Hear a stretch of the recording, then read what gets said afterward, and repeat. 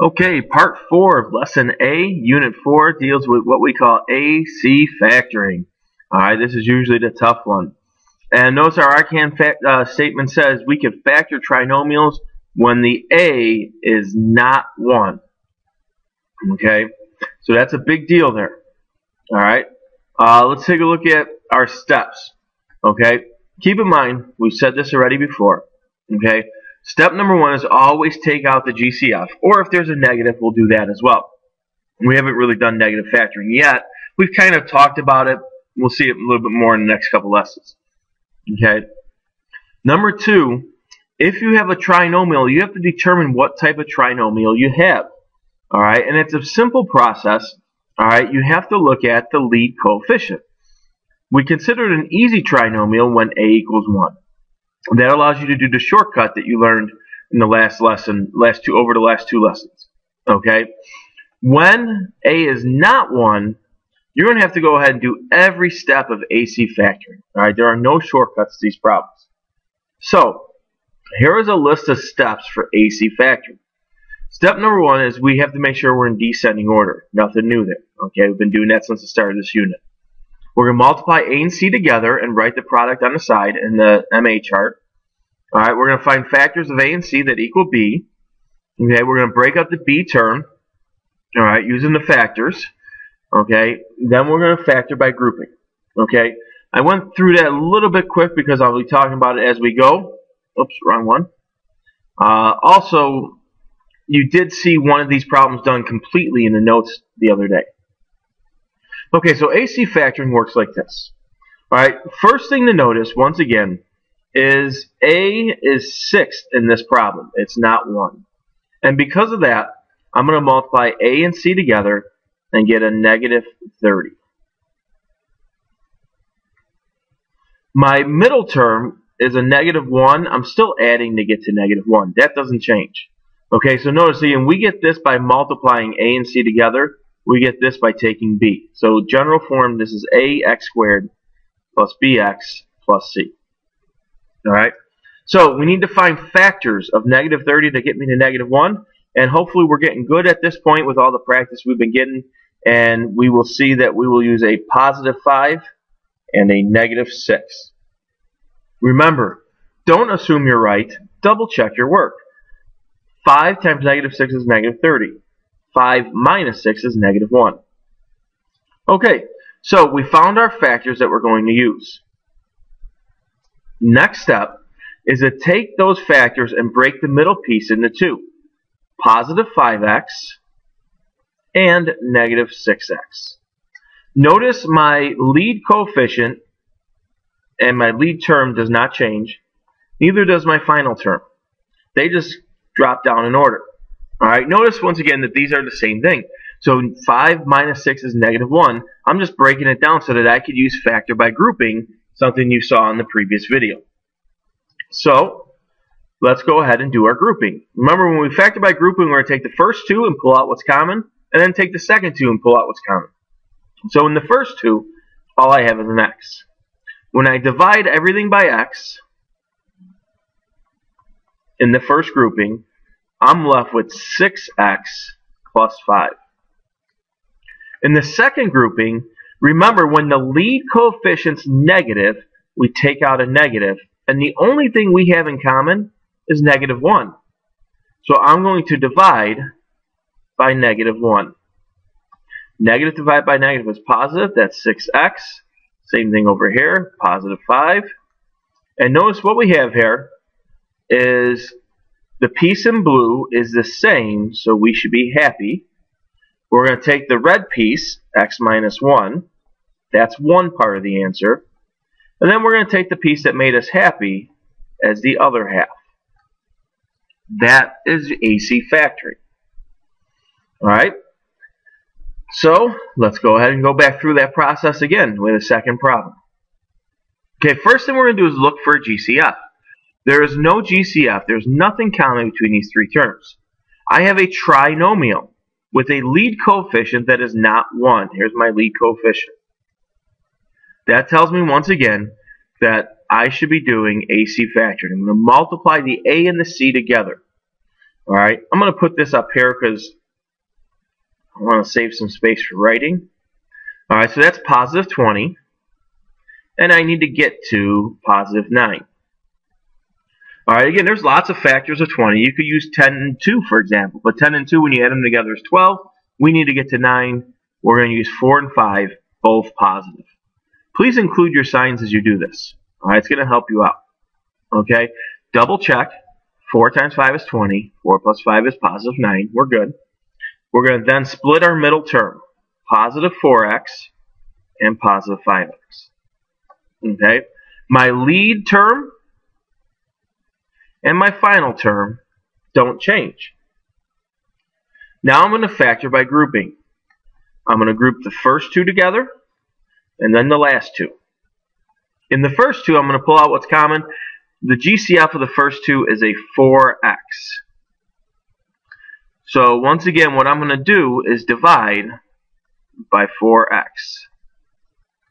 When I divide both pieces by 4x, I'm left with x plus 1. And then I move to the next one.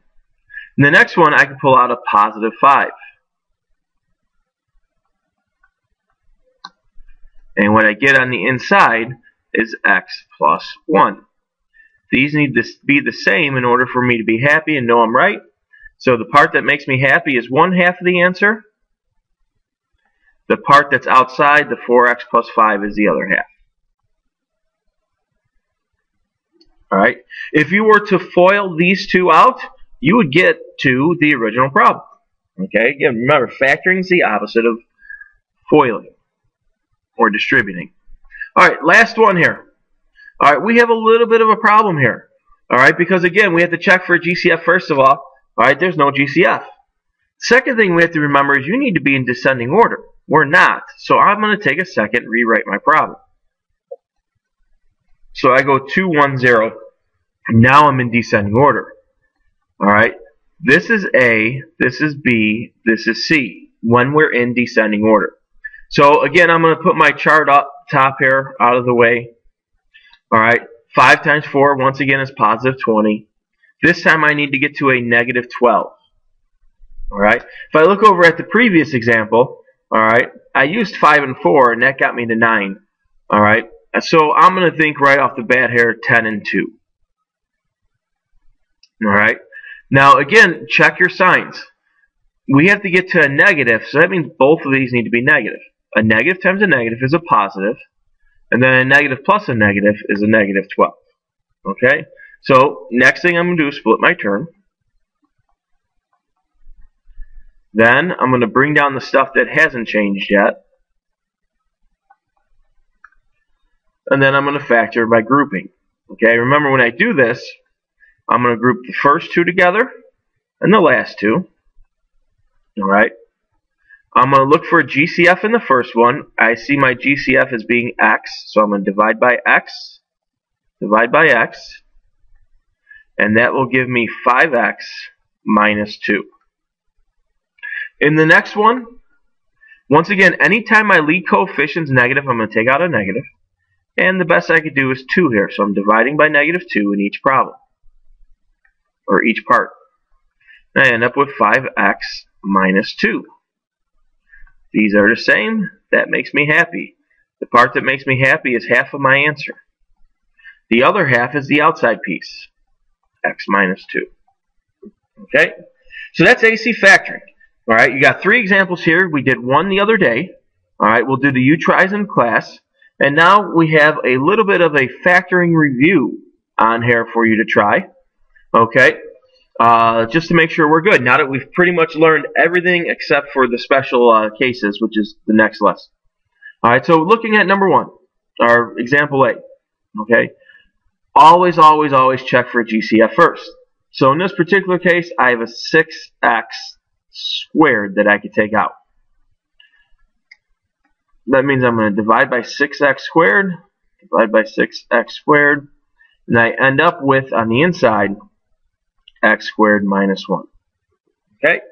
As of right now, that's all you know. We're going to learn how to do what we call difference of squares factoring. I'm going to introduce you to that right now. Difference of squares factoring is when you have subtraction and 2 perfect squares on each side. Alright, the way we would factor this is by going x minus 1, x plus 1. I went really fast because there's a whole nother lesson on this in the future. Okay, but just trying to introduce it to you. This is actually the complete factored form of this. Alright, looking at B. This is an easy trinomial. There is nothing in common. There's no GCF. So I'm going to go right to factor. Alright, I'm going to make my MA chart. I need to get negative 26 in multiplication and positive 11 in addition. So let's see, 26 is 13 and 2. My 13 is positive, my 2 is negative. This is an easy trinomial, so all I need to do is shortcut it by saying I know this is the answer. Take your factors and plug it in. Once again, this only works because there's a positive 1 here. Alright, now let's look at C. This is a hard trinomial where we're going to do AC factoring. Alright, notice once again this is not a 1 here. So my AC factoring works like this. Multiply my A and C together to get positive 12. Still take my positive 8. Alright, factors of 12 that get me to 8 are 6 and 2, both positive. I need to break my middle term. 2x, 6x. Don't forget they're both positive. Always a good idea to include those signs. My lead term and my final term have not been touched yet. I'm going to group 2 at a time. Those 2 and those 2. I'm going to do Gcf Factoring. I'm going to take a 2x out of the front one. And when I do that, I end up with 6x plus 1. In my second term, we didn't see this earlier, alright, there's nothing common. So, in this case, we have to choose positive 1. It's the only time you're going to factor out a positive 1 is when you're doing factor by grouping. And what happens here is when you divide by positive 1, nothing changes. These are the same. That makes us happy. So I have 6x plus 1 and 2x plus 1. Okay, that's a 1 right there. I'm probably going to erase a little bit too much. There we go. Alright, plus 1. Okay, so that's a quick little review of GCF factoring, easy trinomial factoring, and AC factoring. Last question we have here today. Alright, notice it says below is a problem with the student answer. By looking only at the piece inside the parentheses, explain how you know the student didn't factor correctly. So, we're being told to look specifically right here. How do we know they didn't factor correctly? Well, what I see is that these are both even numbers. So that means if they're both even, there's a 2 in common, okay, and that should have came out. So I would say, I know this is not correct because, and again, we're going to go back here and say, all right, they didn't factor enough out because both numbers inside are even, and that means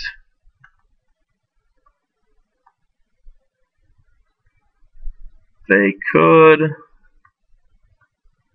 have taken out a factor of 2. Okay? And I'm going to add as well. Alright? So again, just looking at the directions, it's important to read and follow directions. It says, once again, by looking only at the piece inside the parentheses. So only looking right here. We know this is wrong because, again, there's a 2 that could come out of both of these still, so they didn't get enough out. Alright, you tries we'll get in class tomorrow. If you need to rewatch this, AC factoring can be difficult. Alright, rewatch it. All right, and make sure, please, when you come into class that you actually try the U-Try problems. Don't sit there with a blank sheet of paper. That is not trying. That's wasting time. We'll see you in class. Bye.